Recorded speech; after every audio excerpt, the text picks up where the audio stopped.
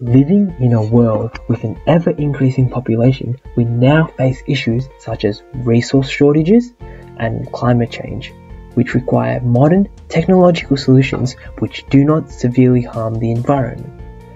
Hi, I'm Ragab, and I'm here to provide some information about a career as an environmental engineer.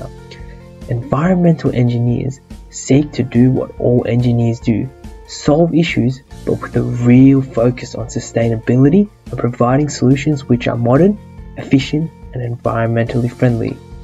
Environmental engineers look to mitigate the harmful environmental impacts that have become synonymous with the engineering industry.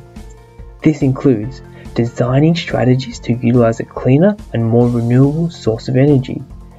In order to achieve this, it is essential that environmental engineers have a strong background in a variety of fields, including, but not limited to, ecology, chemistry, civil engineering, law, and of course, environmental science.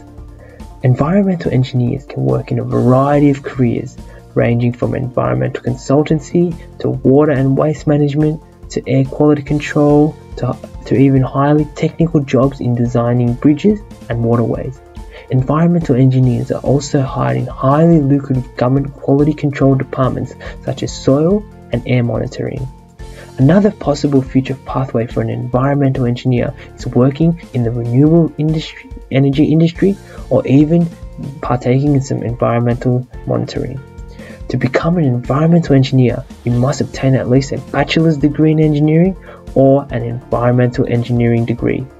And then you have to gain further accreditation as a professional engineer from Engineers Australia before you can finally begin working as an environmental engineer.